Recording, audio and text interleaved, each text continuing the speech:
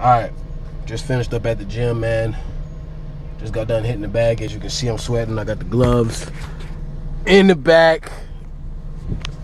Anyway, today's message, man, is going to be a quick one. It's just be thankful, man. Show gratitude. Appreciate everything you got, everything you don't have, bro. Like, and just always know that whatever position you in life, whatever point you in life, you're supposed to be there. You know, God put you there for a reason. The universe put you there for a reason. So just be cool with it. Just learn to enjoy it. Learn to embrace it. Because we don't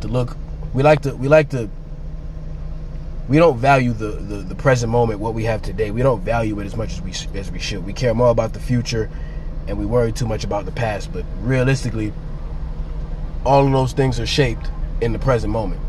You know, that's the only period of time that you actually have influence over. So focus on that. Spend your time there. Don't worry about what you're trying to get. Don't worry about what happened. Worry about what you're gonna do today. I feel like they do it on the fucking on the damn, I can't remember that damn commercial. The Everest College. Do it right now, that dude. But just worry about today, bro. Be thankful for today. I don't care about what I don't have, you know, because I don't even view it that way no more. I try to look at what I have and be grateful for that, because there are people in the world that want some of the things that I have. You know, always think about it like that. Always think about there's somebody out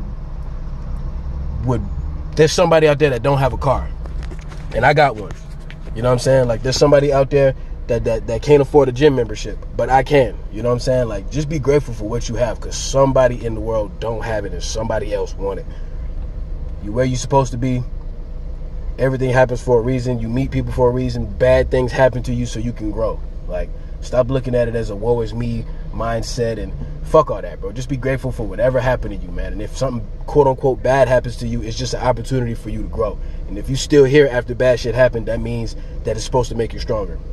What kill you is supposed to make you stronger. It's cliche to say that, but it's true. So, man, I'm gonna just leave y'all with that quick one, man. Happy Friday.